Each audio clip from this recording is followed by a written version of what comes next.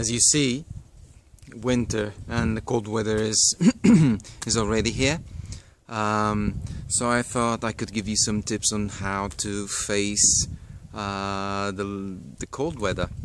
Okay, so first, as you know, for me, the way we think about things, the way we feel about things is very important. So accepting that it's cold, that the winter is coming, it's crucial. Don't fight back. Remember, winter is sexy. Okay? Remember also that thoughts make you feel in a certain way.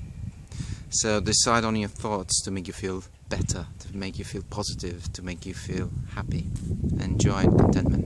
Okay? So other things that are very important is what you eat and drink during this cold weather. I've worked a few years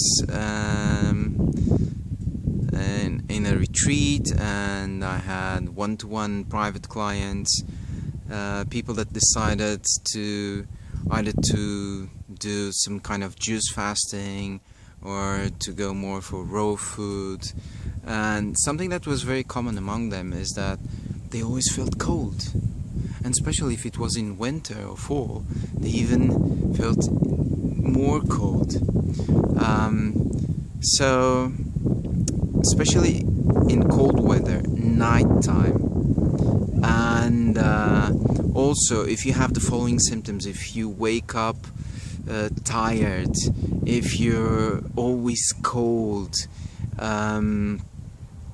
if even you tend to retain water, if you have water retention, or if you have a slow digestion, especially nighttime, cold weather, avoid cold raw foods.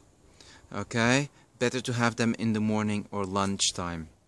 Nighttime is better to have a warm, easy to digest food, something like food or steamed vegetables. That will be better to have during night cold weather. Okay, and that's it. Remember, winter is sexy, it rocks, so enjoy. You might say, yeah, it's easy for you, you live in Spain, such a beautiful place and sun. Yeah, but it's also cold here, so have fun. And this is it for this week. Take care. Bye bye.